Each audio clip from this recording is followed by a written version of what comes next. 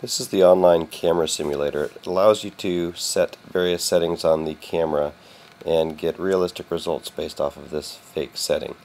It's got some good features. There's one subject moving a little bit and another subject moving quite a bit, so you can get various levels of motion blur.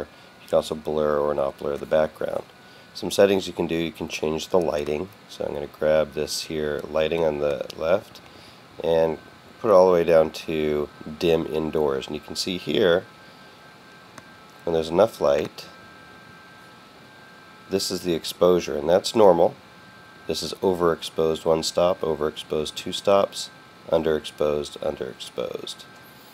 You can see the lighting. Let's put that on mostly sunny.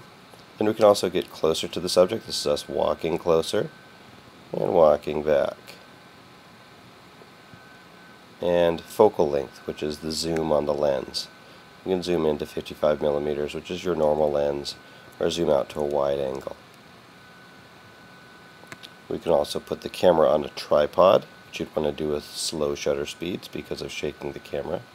And then settings. We have aperture priority, where you set the aperture right here, and the camera, you can see, sets the shutter down there based off of what is the right lighting.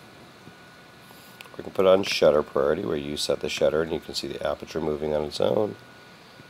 And then there's the ISO right there, where you can set the camera sensitivity to light. We'll talk more about all these things in other tutorials.